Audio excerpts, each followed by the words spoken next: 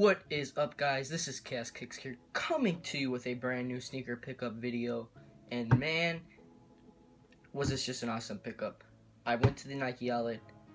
Lines were crazy out the door and everything for this shoe. A couple outlets got it. Luckily, two of my outlets, actually, the two closest ones, got it for me. Only one had some big ass sizes. The other one had my size. So I did grab the shoe in my size. I paid $180 for it, $198 after tax, and it's way cheaper than what they did come out for. And we're gonna get that shoe right now.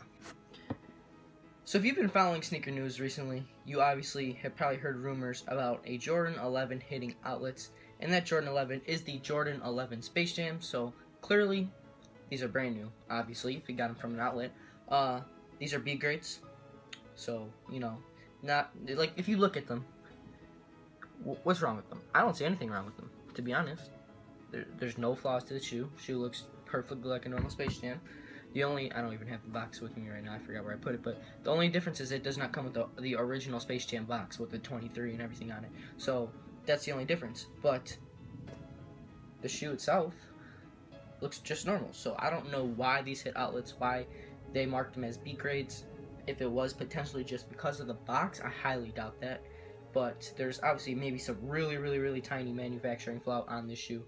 But with my own two eyes and with many others' own two eyes, you can't see it at all. Like, I'll give you a little close-up. Like, really, just a quick little glance. Like, there's nothing wrong with the insole, nothing wrong with the soles. I don't know why. I don't know why they're B grades. So I instantly grabbed a pair. They said you can only buy one pair, so that was the bad part. I would have probably grabbed a couple pairs, just to sell them. Even if I didn't make money off them, just so I can get, whatever the reason. I would want multiple pairs, but I only got one, so that's the sad part.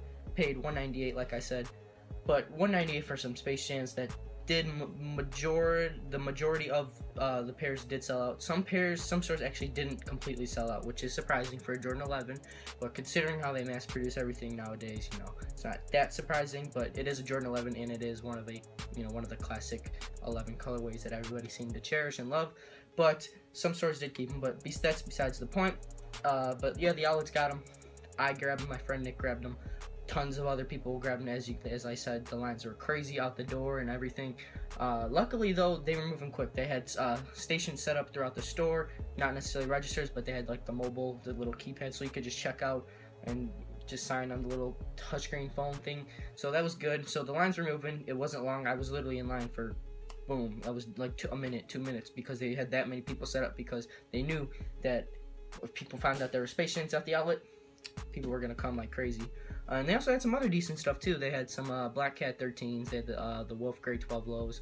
Nothing too crazy. And then obviously all your All-Star 6s. What else did they have? Cyber Monday 3s. All those shoes that have been at outlets for a couple months now. But the Black Cat 13s, I was kind of surprised to see those there. Those did fairly well, not crazy well, but they weren't a bad shoe. I somewhat like those. I'm not a big 13 fan, but I somewhat like those.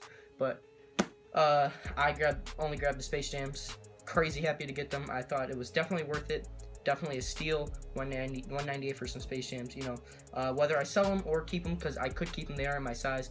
At first I was just like, nah, I'm just gonna sell them. But I'm looking at them like, these are decent. I wasn't the biggest Space Jam fan, but I look at these now and I'm really kind of into them. So we'll see. SneakerCon is coming up. I'm gonna get you guys a SneakerCon video coming soon. I'm actually about to record the first part of my video right now.